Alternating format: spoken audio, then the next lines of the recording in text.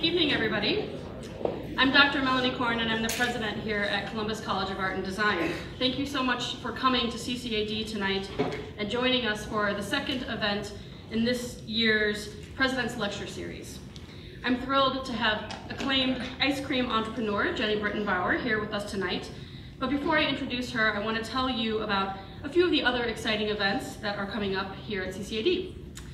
Tonight, after our conversation, we will have a reception out in the atrium, and I hope that you will stop in and check out some of the work that is up in the Beeler Gallery. Currently on display, we have the MFA thesis exhibition, so it's a really fantastic show, so take some time to check that work out.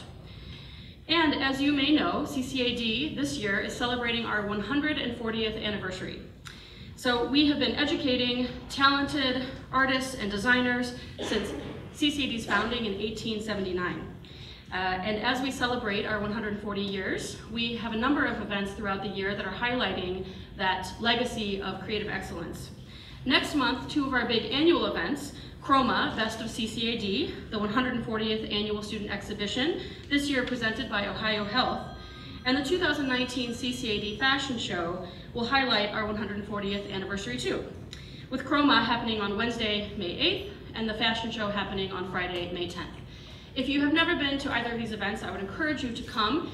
Chroma in particular is a free event happening here on campus, and it is a really fantastic exhibition of all kinds of student work.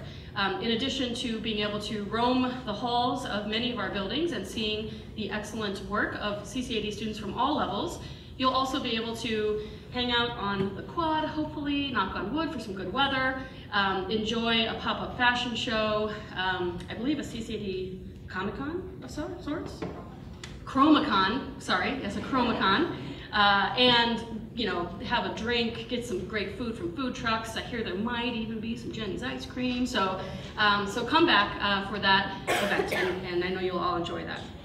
We will also continue to celebrate our 140th anniversary this fall with more events in the President's Lecture Series and a new project that we're calling Grads in the Galleries, celebrating 140 years of creative excellence, where galleries from around Central Ohio and other art institutions will showcase work from CCAD alumni. So more on that to come, but I hope that you'll take many occasions throughout the fall to visit our amazing art scene here in Columbus and check out the impact that CCAD art students have had on that.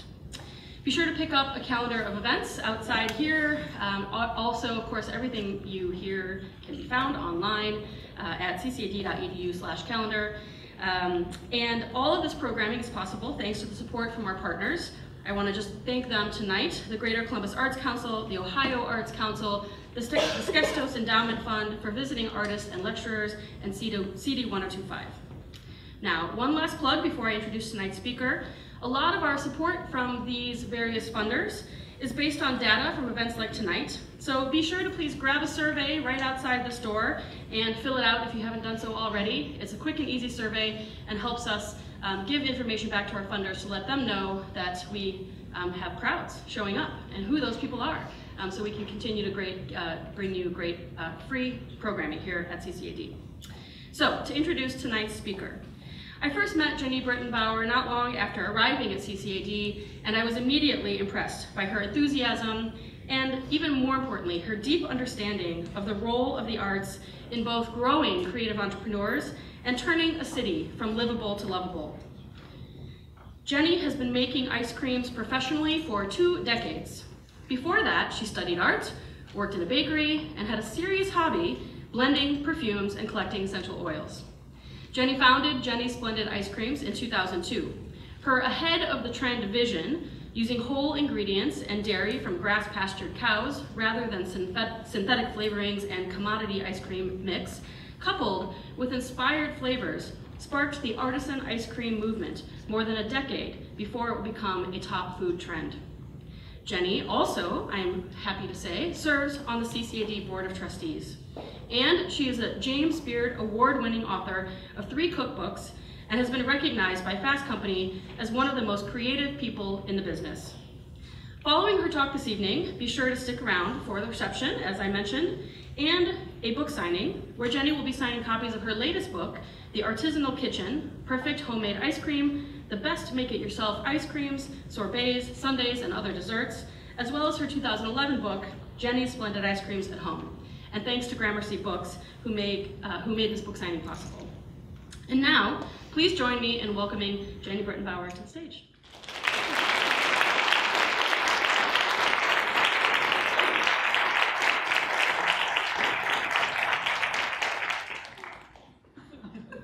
This is always the, gotta negotiate the seating arrangement. You sit there. Okay. I went around, we didn't do it the way we were pre-planned. So thank you again for joining us here tonight. Jeni, we know you, of course, from your ice cream, from winning a James Beard Award for your first book, and for your travels documented on your incredible Instagram account. But what we will know, but what will, this is the question, but what will we know about you in the near future? What's next for Jeni? Well, we are in April, and sometimes I have to remind myself of that, but that means summer is next for me. And for us in our world, winter is about almost like a weird hibernation. We kind of go in, identify the stuff that we thought went wrong last year, identify things that we want to do new this year, from flavors to art, training, service, just all sorts of stuff, stores. And then we get to work to, it's really a race to the finish line. Like March 31st is kind of our finish line to get that done before we pounce on summer. And that's where we're headed at this moment. So for me, I'm in this transition period of like shaking off that sort of hibernation to get back out. We've made these incredible flavors this year that we're really excited about. We have this new dairy-free line that's like supremely addictive even for people who love dairy, which is like, I think the first time in the entire world that's ever happened, where like a dairy person who loves dairy ice cream will actually choose a non-dairy ice cream. And that's been really awesome and exciting for us to watch. So that's being sort of released through the summer.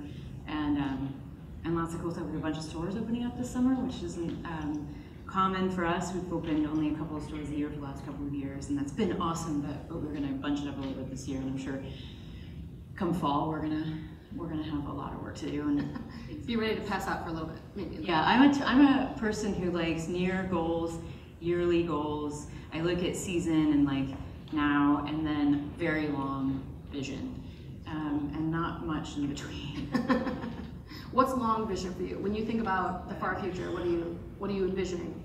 I used to envision 45, but I'm here. So now, but I actually think also like my really long-term vision is like 95 years old. You know what I mean? What am I gonna look like and what am I gonna talk about when I'm 95? You know? And I hope it's really interesting and really fun, and I'll be sitting on my porch in my rocking chair or whatever. So I imagine those adventures that I'm telling other people, and then I gotta make them happen while I'm here and young. Yeah, awesome. So one of the conversations that you and I have had before, and something that's come up, during Board of Trustees meetings, is something that you talk about quite a bit, which is grit and stick-with-itness. Being an artist or designer is not always an easy choice, as many of our students and alumni in the audience can attest to. What advice would you offer our students and recent alums as they encounter the anxiety, fear, the real roadblocks in their career pathways? It is anxiety and fear sort of inducing without question, and we work obviously with a lot of artists just on my team. Because you're putting yourself out there, and because you're putting yourself into it, and just putting it on the table and allowing people to tell you what they think about it. So just by nature, that is a scary thing to do, and it is every day still for me. And I think everybody on our team would still say the same thing as well. And I think a lot of jobs are like that. I think life is like that too. And I always think about the difference between your adventure and a real crisis, because sometimes it's confusing. It really hurts to get up the mountain. Like it's supposed to hurt. Like you're supposed to fall off, and like it's supposed to hurt to get up that mountain. And but that's how you learn too. And when you're scared and when it's sort of causing that, I always feel like I'm probably in the right place. I'm doing something I should be doing. I'm pushing myself to do whatever it is that I was freaked out to do. But also, the other thing you have to realize, I think, is that it never goes away. Like, it never stops, right? So in so many ways, like, that's the game, right? That's the thing that we have to we get better at being afraid, in a way. We get up that one mountain that was hard to get up or whatever that caused so much trouble. And the fact that we did it was so exhilarating when you look back that you then have to find a bigger mountain, right? And you get yourself in more trouble. And then you're just like, why did I do this? My team, I mean, Danielle's here tonight, she's seen me in this place many, many, many times. Every year, where I'm like, why did I decide to do this, you know? But I feel like that's the thing. It never goes away. You're always, you know, but pushing yourself in there, and when you know that when it's causing that, you're probably on the right, a little bit on the right track, because you do build endurance to that. Not that that goes away, but you build endurance to feeling that way. Yeah, I think that's such a great way to look at it, because I think we often have this sense that, you know, fear is something that we learn to overcome, you know, that we expect to kind of deal with these things, and then success is no longer dealing with them. But I think your point that it's not as though you don't feel fear the next time, but it's about sort of learning the skills for working through that fear. Right, and those skills for me for working through fear are like, go get in my car and turn on Metallica really, really loud, and then get up and do it again. Yeah. Do you know what I mean? Like, so it's not, you know, the skills sometimes are just, you know, you have that relief at the end when you've done something, or you know, whether you fall or whether you get over that hump that you're going, and then you push yourself again, and you've got to get prepared. And I think, you know, we all find our ways of doing it, but. And if you, and again, I think your point that if you're not feeling that fear the next time, then maybe you should be questioning whether or not you're climbing a big enough mountain. Yeah, I think so. It's fun to be at the bottom of the mountain looking up, knowing that you have this challenge and adventure in front of you. And it should cause some pride too, because that's when other people turn around. Everybody else will turn around when they hit the brick wall, or when they start to feel that way. I can tell you that, being 45 years old and seeing it happen so many times, and there are only a few people left at some point, as if you keep pushing yourself, right, to get over it. But that is the thing I think all of us deal with. I think we all often feel we're the only ones dealing with it, and it really isn't that way at all. So, most important question of the night, which Metallica album? all of them, but it's really like song by song for me. Okay, all right, I guess I'm a don't tread on me person. Like, if there is something happening or whatever, I'll put that on. Like, blow my eardrums out and go do it. So, as we've been talking about, it hasn't always been easy for Jeni's. You've dealt with your share of setbacks and challenges, and other than sort of learning to roll with the fear, what are some things that you've learned from your biggest challenges? I think your challenges sort of solidify, I think they sort of solidify your value system, actually, and you kind of believe you know who you are before, you know, just in general, I think, and you build that as you grow. But I think the big, huge challenges are where when you get tested and you hold those values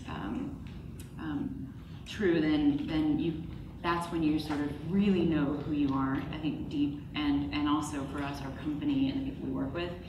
But I do think that crisis makes people better, you know, and more interesting, and you know, there's just something that it does to you that makes you just more open to the world, and so it's something that I feel like you don't wish it on anybody, but at the same time, it kind of makes you. So, as a child, you attended CCAD's Saturday morning art classes. How does art, how does it now inspire your business? My grandmother was an art teacher, and so I spent a lot of time in her classroom after school. When I lived near her, and I moved almost every year growing up, so I didn't always live near her, but she was awesome. Her name was Enid. Both of my grandmothers passed away last year, actually. And my other grandmother, two very important people in my life, Betty. She was kind of a scrappy, just woman. She was awesome, and she had this sort of entrepreneurial spirit to her. And so Enid, as an artist, always said she didn't want to make the same thing twice, and that you couldn't, like, you weren't supposed to ever pay. If you offered Enid money to do something for you, she was repulsed. Like, she wanted to do and express herself in the way that she wanted to do and express yourself, and complete freedom. And then, but so she would always be searching for something and new to do, or so we were always working on projects, and always. So she would research how Native Americans make baskets, and then we would start pulling cattails out of the ditch, and we would dye them, dry them in the sun, and make baskets out of them. But then I would take all of this, so we made all sorts of different things, knitting and weaving and just all sorts of projects. And I would take that over to Betty's house, and Betty would just be like, well, wait a second, why don't we make 20 of these and sell them in the neighborhood? Which was great, so we would do that. And I loved the idea of making 20 identical whatever it was, and I really grew to love the idea of process, and of taking what Enid she would learn what she learned from that, and then she would do something new and different from that knowledge and experience that she had. But I wanted to build, if I had 50 of the exact same thing and they were exactly the same, you couldn't tell them apart. And if I had 3 of my friends helping me with them and you couldn't tell theirs apart from mine, I felt like that was such a success. So it was just something that we did all the time, and I feel like that sort of formed me as a person. But through Enid and her lessons, as always a teacher, just looking at all the details. They had 10 acres of farmland, or forest land, and we would be out there every weekend, and they had honeybees and maple trees, and we built an authentic teepee after we researched it for 2 years and figured out how to do it in the right way. We had a fire in the middle of it, and like all sorts of, my grandfather built a cabin, like Thoreau cabin in the woods, and we had to spend 2 hours alone every Saturday that we were out there too in the woods. But anyway, she taught us to look at all the details, and with all of our senses. And I feel like that is that sort of art thinking and understanding how things are affecting you and being aware of those, and then being able to translate that and communicate that out into the world. And I feel like that's the lens, my first lens that I go through every day. So what did you sell besides baskets? Oh my gosh. Sweaters, but like little sweaters, like dolls. I mean, eventually lots of things at school, like pixie sticks. I figured out that you could get Kool-Aid and like mix different flavors and put it in the food processor with sugar, make really fine sugar that was like pixie stick dust. And so then I would fill up straws by like just rolling paper and making a funnel and filling up straws by like the hundreds. I mean, I sold a lot. I had salespeople. But I mean, I was always in trouble for doing that. I was always in trouble. We moved every year, as I said, and so there was always some principal that wasn't happy with me for all the things that I was selling at recess. And then if I had a friend who had a different recess, they'd be selling stuff too. And I'd go home and make it every day after school. And there was all sorts of stuff. What did you do with your earnings? Oh, we went and bought pizza or something like that. I never saved it, or nobody ever told me what to do with it. I mean, I just would buy more stuff to make more stuff, and then we would eat pizza. So my background is actually art history, and one of the things I think that is a real shift in contemporary art practice is that, looking back art historically, most artists weren't telling their own stories. It was art historians years, decades, centuries later who told their stories. And that's really changed. And so I think one of the things that is particularly interesting to our students here is how well you've told your story over the years. And so can you talk a little bit about how you've built the narrative of Jeni's as a brand throughout the years, and how has that changed? That was easy, and I it's interesting you say it, because I would look back and say, gosh, I don't think we were very consistent, but I'm looking at all the little details, but it's not true. I mean, my story is the North Market. It's the story of the community that I learned about flavor, and growing from there, and meeting farmers and fellowship and all of the things that we shared in the market, and that just grew from there. And that's an authentic story of how our company came to be. And there's so many lessons that were learned from there, from entrepreneurship and all of the business lessons, but also just from a purely, just ingredients point of view, flavor point of view, seasonality, display, all of those things. I mean, community and humans, the things that I learned, and preference for people, that people had for ice cream and flavor, and just listening to people.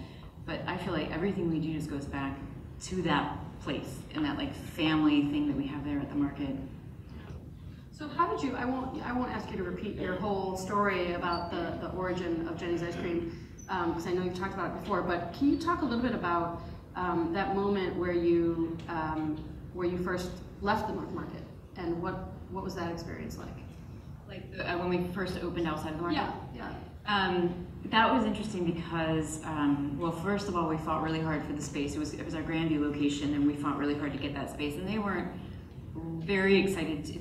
They weren't very excited to give it to us. I mean, landlords are not easy to convince that you're the one that they should take on when you don't have much of a background, or you don't have a lot of proof that it's going to work. So we, it took a long time, but we finally got them to agree to let us in. And we were so happy about that and so excited. It was a perfect location. And we really wanted to make that community excited about us. I had seen that location since I was in high school. I used to ride my bike over to the coffee shop over there, or stops. And I grew up watching that. And I knew what had happened with other owners of that space. There was the guy that made sandwiches that sat outside and smoked the whole time, and you just felt like, who wants to go in there and buy it? Like, he's not being friendly. So I was aware of what was making these people fail. For some reason that spot always failed. It had failed since I was in high school, and now we're in 2006. That's, a long time.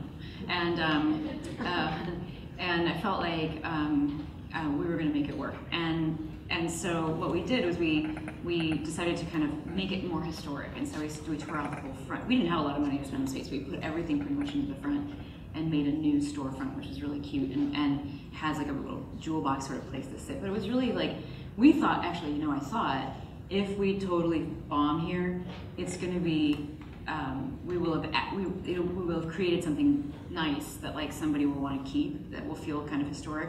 And we dug down and saw the tile in the place, and so we kind of replaced it with, or that had been there previously, generations maybe before, and so we kind of replaced it, and it sort of went with that historical Grandview look. Anyway, I felt like the community really responded to that, and it was that extra mile, it was that sort of detail thing that the community responded to, and that was what I think made us a success there, when for years and years nobody had made it.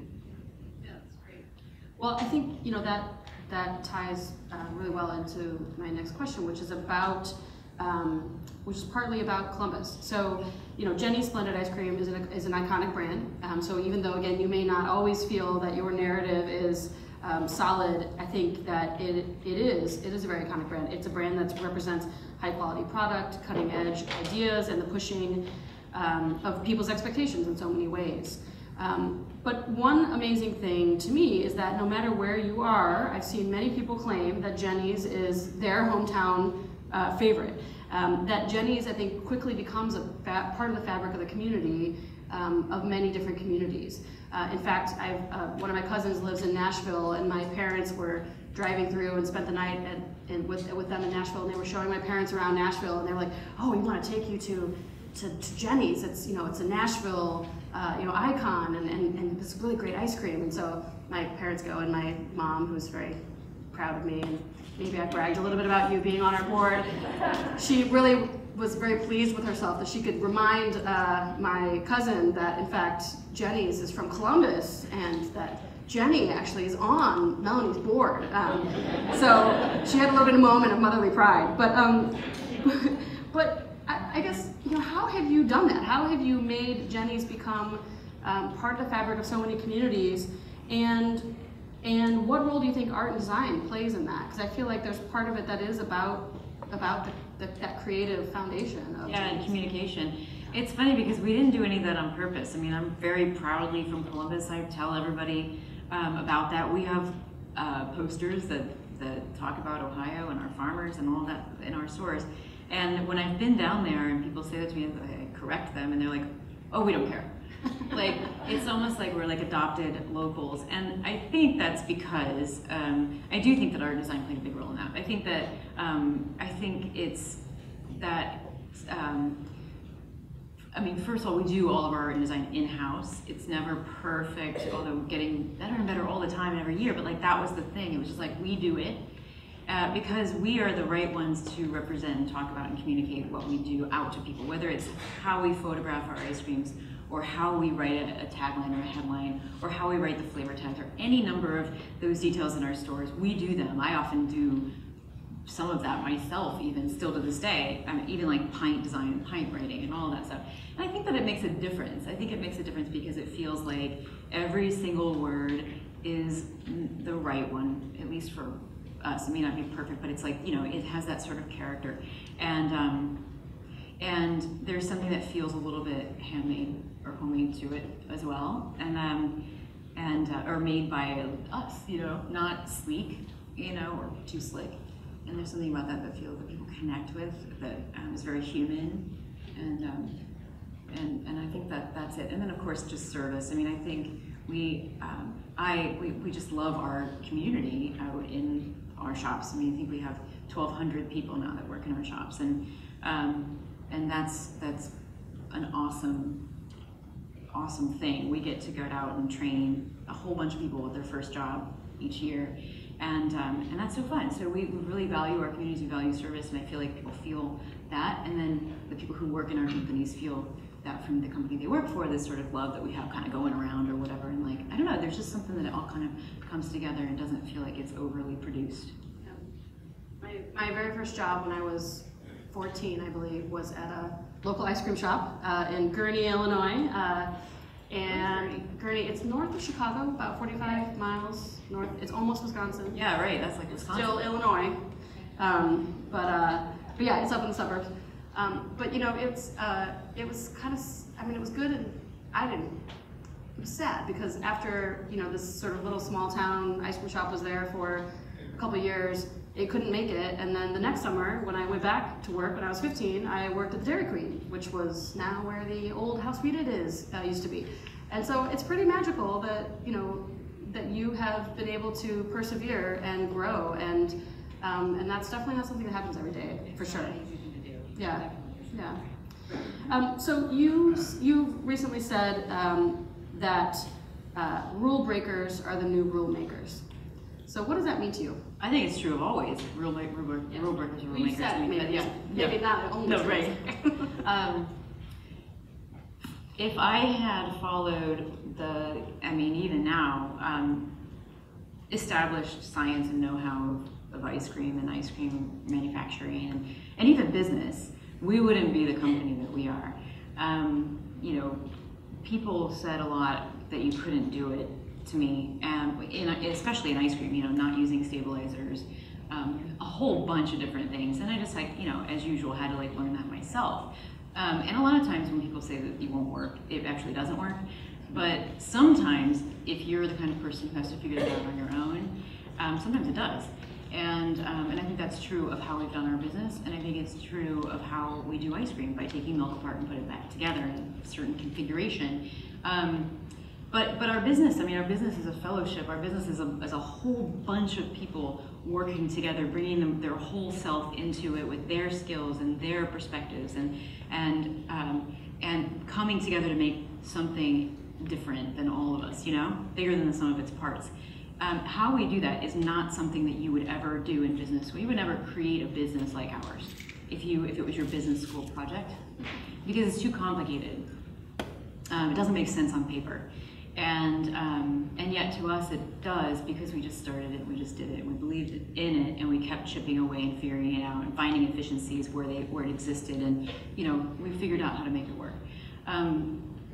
But I think that, so I know that if you just keep going and finding those and discovering things on your own, you do find those places. And it is about, you know, not taking anything at face value. And often that feels very much like you're like breaking the rule, or you're not going with it. And we broke all the rules of ice cream. So besides not using stabilizers, what other rules did you break? Well, I mean, just fresh strawberries. Like, you can't take fresh strawberries from a farm and put it in your ice cream that way. And if you can do it for one flavor, you can't do it for 10 flavors.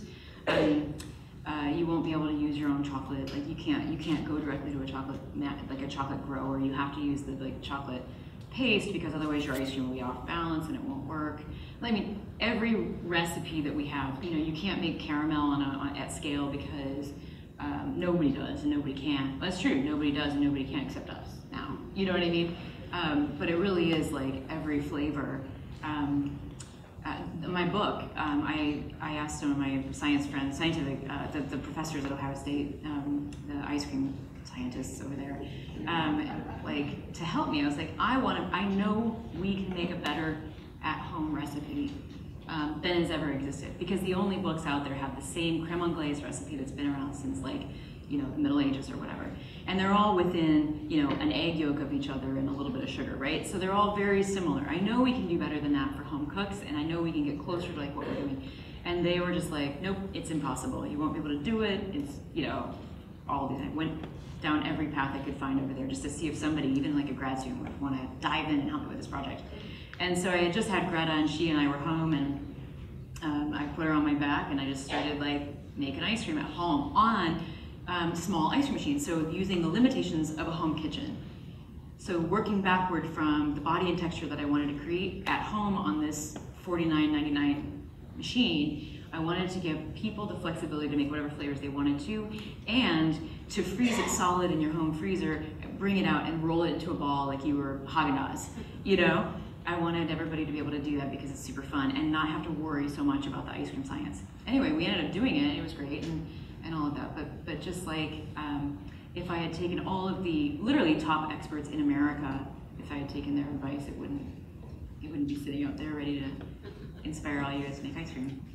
Although there is something still fond childhood memories of the slightly salty, because the salt got into the maker, vanilla ice cream that's simultaneously melting before you can eat it and so cold that you can't possibly get it in your mouth. Yes, no, I completely agree. I mean, I'm just such a huge fan of ice cream. Yeah. Let's go. Ice cream. Yeah, and I'm not an ice cream snob either. I have my ice cream that I do that exists in the world, but it's for sometimes, and all the other I know all of them. So as I've mentioned, you're a board member at CCAD. So what do you think that educational institutions like CCAD can do to best prepare creatives to succeed in a world of creative entrepreneurship? I think that entrepreneurship is a lens through which you can see the world, and I think that I think a lot of times we look at it as a discipline. So we teach it like we think we can teach it like science, or like math, or any number of other things, and really it's more of an encouragement. You know, because whatever it is that you're good at, whatever it is that you're passionate about, whatever it is that excites you, can lead to a business. You can make a business off of that, and so you have to study, you know, science to do that. Or, you know, maybe you're a doctor, and but you're the perfect one to come up with that next medical innovation that becomes a business. And art is a great way to just to sort of see the world as full of opportunity, where, you know, your sort of creativity can meet what sort of the community is looking for, and then there's that sort of commerce element. But I think it's a lens. So I think it's like, and how can the community use that? And where's that? And always remembering that sort of humanity sort of aspect of what it is you're doing, whether you're studying science or art. How can I create value in our community with this? Because too often I do think that we think of entrepreneurship and we immediately want to, you know, teach finance or executive leadership or whatever. And I don't think you need to know any of that stuff. In fact, I think it's the opposite of what you need to know, because you bring people in like that who are very, very important for your fellowship, but they need to be almost like the opposite thinker of you, which is what I have with John Lowe, and we're so good together because we have that. We come from opposite points of view. Whereas like mine is all about passion and community, and building community and product and all of that, and looking at the vision and future of what we're making. And he's looking at organizational structure and efficiency and all sorts of other things, and it's really cool how we can work together. But to build entrepreneurs, and I do think that we can do better in Columbus on this front, and I want to, you know, we're going to. I think to build entrepreneurs, it's just like we just start nudging people wherever they are, and really starting with kids too. So one more question for me, and then plenty of time for questions from the audience. So think about what you want to ask. So I'm a mom and a spouse and a college president, and it's not always easy to balance all those things. And I know your life isn't very different from that. So what is it like being a woman in leadership? What are the struggles? What advice would you give to the women in our audience who want to run their own business and also have a family and everything else they want to do in the world? Well, I think being an entrepreneur is a strange thing, and you know, they always say that entrepreneurs you jump off a cliff and build your parachute on the way down. So that is very accurate. But the other thing that you do is you take everyone in your life with you, and they don't have a choice. You know what I mean? If they're with you, if they stay, if they choose to be with you, that's what's happening. There's something about that kind of passion, when you're sort of following a passion, I mean like real passion. I mean, I think artists are like this too, and there are, that if you remove it from me, I'm no longer me. And so I'm not I wouldn't be good at doing anything else.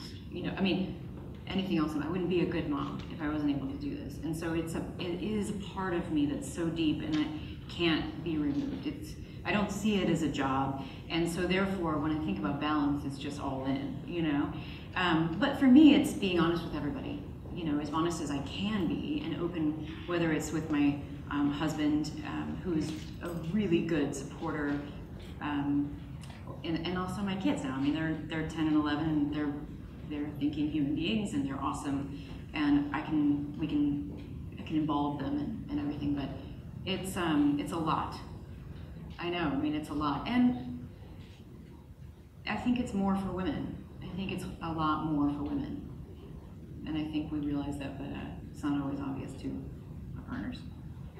Yeah. Thank you for all of that, and I want to open it up to the audience. Who has a question? Jenny. Great. We do have a couple of mics, so we've got a good crowd here. So let's use the mics. Hey Jenny, I love your ice cream. I'm not sure this is on. Hold on, that's not on.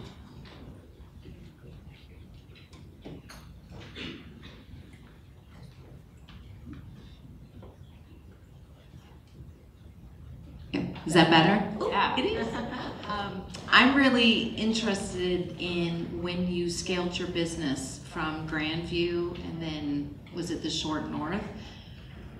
I'm in a huge growth phase right now in my business, and the scaling part, like, how did you get your team? But I mean, because that was going to be my I hope we have a really good team. How did we get our team? I mean, the number one, the first thing for us was, well, I knew I was gonna bring a CEO in very early in our life. I mean, you know, in the life of the company, because I knew what I wanted to do and I knew what I needed to do, and I also looked around me and I was like, Charlie's not doing that and Tom's not doing that. My brother-in-law and my husband, they were both awesome at other things, but not in terms of like organizing the company. And bringing that knowledge that knowledge into the company. So that to me was really, really important. I cannot imagine scaling our company. We went to, I think, 4 stores when John joined. I can't imagine doing that without his help. It was one of the lucky parts of my life. I mean, I don't know if you've ever heard that story. We both like to tell it a lot, but I mean, you know, we were drinking buddies, and Charlie and John and I, and he was like our attorney friend. And but we knew him really well. We knew he was a community-spirited leader, and that was really important to us. And he would get what we were doing. He did get what we were doing, and so we just thought about that a lot and tried to figure out how we could really earn his, you know, participation in our company. But he was really excited to join, and it's a whole story. But to me, that was to me that's kind of everything. You don't get to do that unless you can really attract that team. And there's a whole bunch of ways of doing that. You know, but that's essential. Thank you very much. Thank you. Here, in the middle.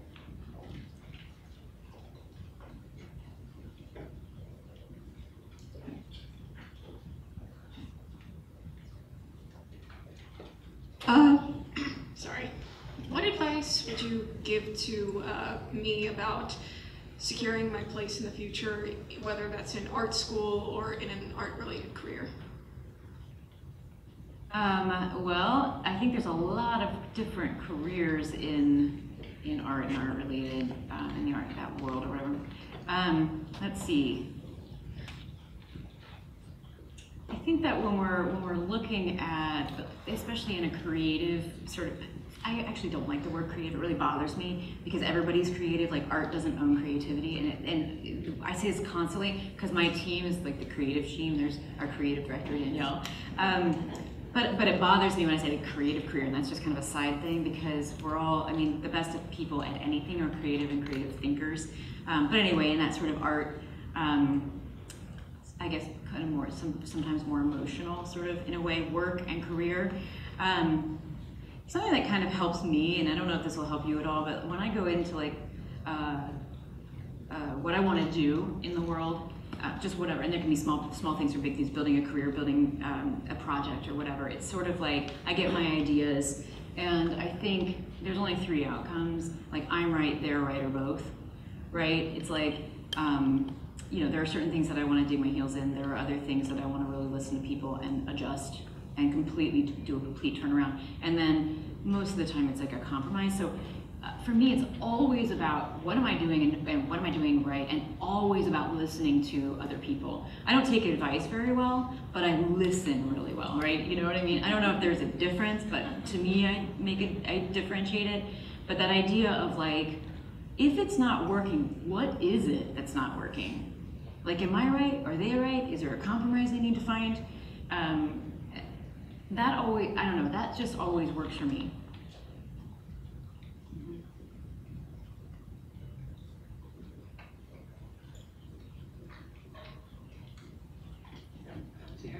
I think I talk loud enough. Could you talk a little bit about being left in the woods for 10 minutes? When you were, how old you were, and how you think it might have affected your life? 2 hours. 2 hours, rather. Every Saturday.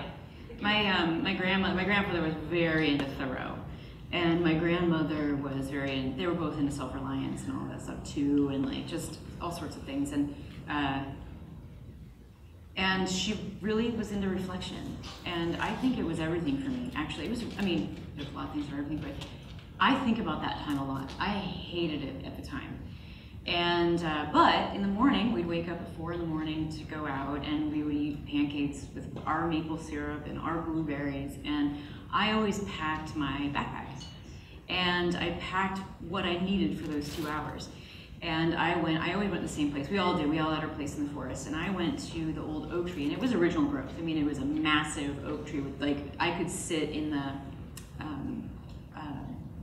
roots. And they were moss covered and amazing. And I was convinced, 100%, no question, probably till I was like 13, that there were gnomes living in, there were like humanoid creatures in the tree. And so I always had a tape recorder and a sketchbook. And I thought that I would always turn on my tape recorder, just in case anything happened. And I really thought that if I could, like, if my energy could match the energy of the tree, that they would come out to me. And I knew I was going to be the only full-size human to ever experience that. And I had no question that this was true.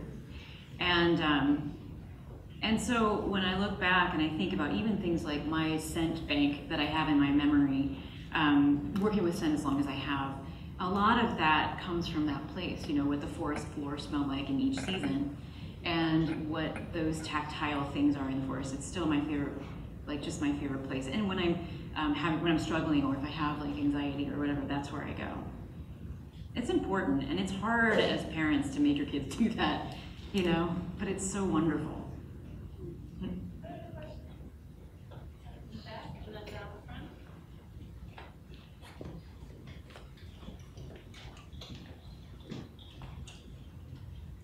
I have a question later that I'll ask you about Metallica, but for now, I was just wondering how you pick your ice cream flavors, and which one of Jeni's flavors is your personal favorite? How we pick them, did you say? Yes. So we have a test kitchen, and we're in there all the time making lots of different stuff. We often look at, well, we definitely look at what people like, you know, what we put out that people like. So we're working on those. We tweak those often based on our own preferences, or preferences that we're hearing that people like. We always put out a few every year that are just ones that I like, or the stories that we're kind of interested in telling, that just sort of challenge you, or something that's adventuresome. And then sometimes it's just like what we're craving or what we just know is going on. There's a lot of pop culture or history or whatever all it is, and ingredients, But it's a very small group that ultimately makes those decisions, and then we put it out. We don't overthink it. We listen to what people say, and if it's popular, we try to do it again. And if it's not popular, we try to figure out why. And a lot of flavors like orange blossom buttermilk frozen New York, for instance, which is one of my favorites, isn't necessarily our most popular flavor, but I am absolutely stubborn about it, and so it'll show up anyway, and it's really beautiful. So if you see it this year, you have to buy some. So we know I can convince my team that it's the right way to go still. So it's just kind of like a fun group of people working on them and deciding. And definitely, like, if you like a flavor, buy it, because it won't go away if it's popular. So here first, you had your hand up, and then back here.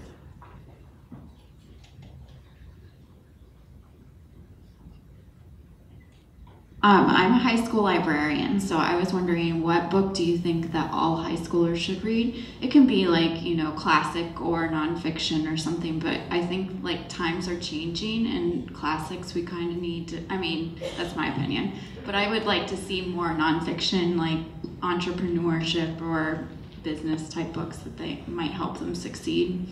Oh gosh, I first went to King Arthur. Which is like, I always think that, I always say that my favorite business book is the Lord of the Rings movies, which is just, that will illustrate what I think about, how business people work together with the sort of fellowship and community builders and like the passion people or whatever. But I did read King Arthur, and I really like King Arthur, and I think there's that something about the round table that really, I don't know if that still resonates. I'm not sure it resonates with high school kids now, got it, but the 4 Agreements, I think every high school kid should have. And anybody remember who wrote that book? I think it's great. It's easy to read, and it's like, it's not everything you need to know about life, but it's a pretty good foundation, and it's just 4.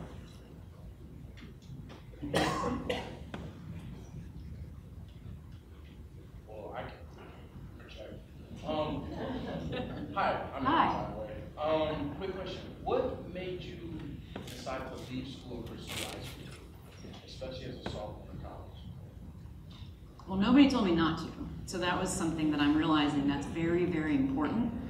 I had an idea that I was really excited about. I was way more excited about it than school, and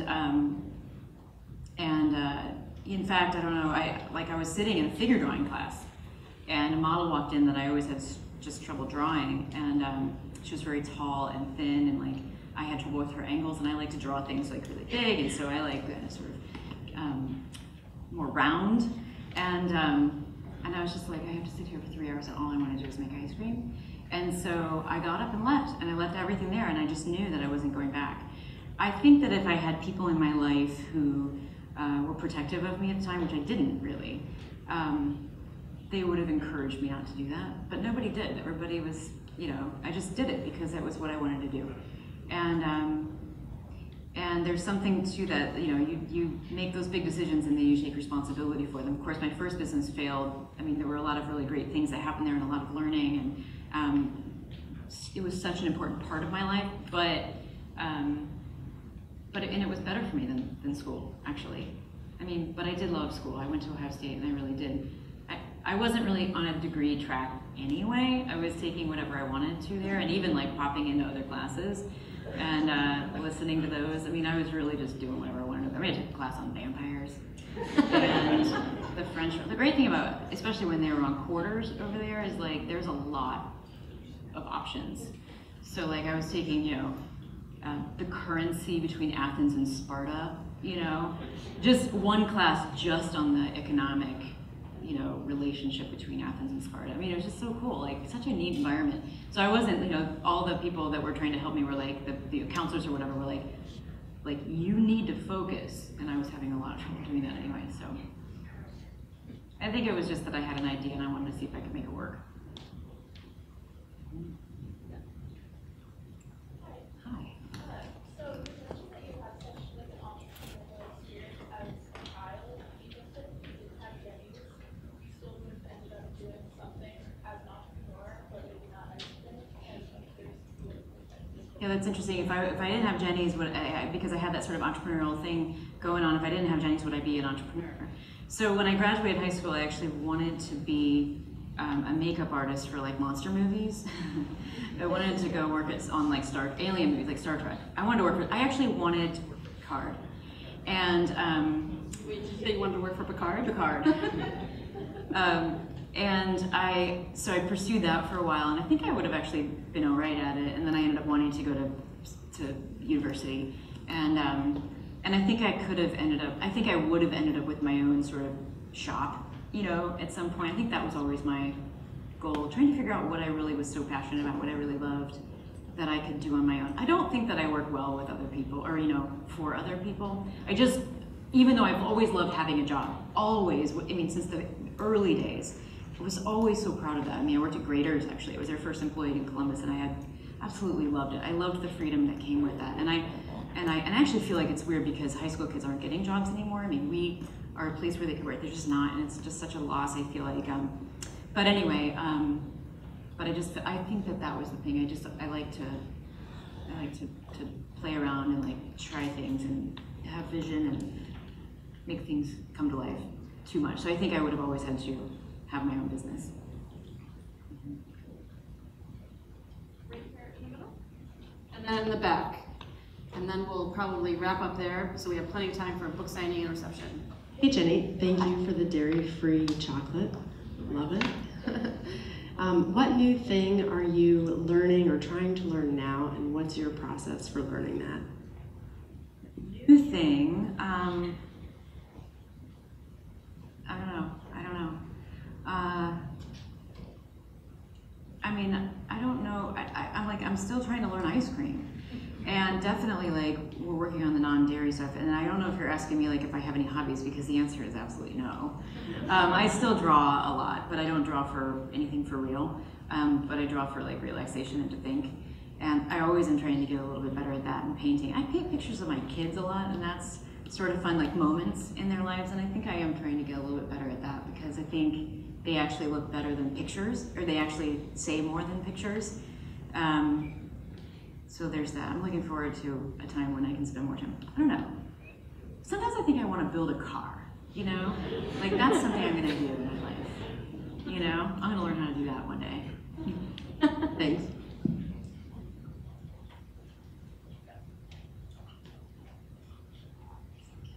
Jeni, I'm curious about dead ends with flavors. So you come up with these wonderful flavors, and I'm glad to know that, you know, you're paying attention to what people really like. I know you had some flavors long ago that I really liked, and then I didn't see them anymore. I guess they weren't as popular. But do you come up with flavors, profiles, try them out, and they just don't work to your satisfaction, and we never see them? Well, you know, the problem is there's just endless potential for flavor in ice cream. Ice cream is really about scent, and you can layer so many scents on top of each other, and then there's texture and all this stuff. I mean, you really can make so many things into an ice cream. There's so many ideas.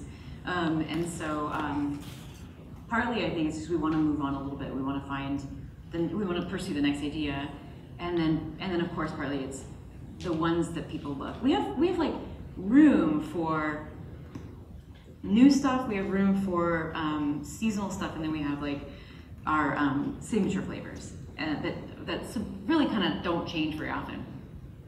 And then so the experimenting and whatever, you know, that's like one slot that we get to do throughout the year. And so I don't know. So we're just constantly kind of working on that, and there's always something new that we want to try. And there's just not enough room to do everything, which in a way is one of the reasons I wrote the book, so that I can, because there's, I mean, you know, when I'm at, you know, CVS or something like that, and somebody's like, excuse me, you know, in 1998 you made whatever flavor, and people remember them. It's really cool. whatever, then I can say, I don't know when I'm going to be able to get that back, but I can give you the recipe, and you can make a pretty good rendition at home, which has been really fun. Mm-hmm. So, how many of you, by show of hands, for how many of you is this your first time at CCAD? Awesome. Well, I am so glad to have all of you newcomers here tonight, and I really hope that this will be the first of many trips back to campus to see all kinds of exciting events like the one we had today. Gotta come to the fashion show. Gotta come to the fashion show. It's awesome. Like, back it on just feels campus. so good. And Chroma. Cool. Chroma, yeah. So come back May 8th for Chroma, May 10th for the fashion show. Chroma, open and free. Fashion show, you gotta buy tickets. They're still available online. Jeni, thank you so much for a wonderful conversation. Thank you all for coming. As I said, just out here in the atrium, we will have a reception, and Gramercy has 2 of Jeni's books that you can purchase, and Jeni will be happy to sign them. Yeah, and I'll even give you recipes for whatever ice cream you want. I can just freestyle it. Thank you.